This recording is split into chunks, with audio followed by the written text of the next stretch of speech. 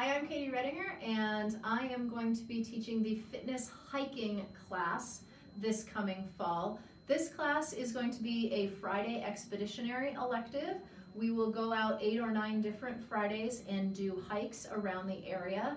Those hikes will be approximately 3 hours long, the actual walking piece. So you do need to be in some kind of decent physical shape. You're going to need to bring snacks and water. It's not a difficult class. We're not going to be climbing a 14er or anything, but you are going to be outside for a few hours, so you need to be willing and able to do that.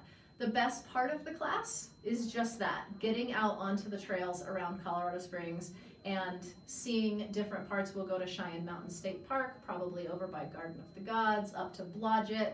We will go over to Bear Creek Park and Fox Run Park, possibly up in Black Forest, just investigating the trail systems around here.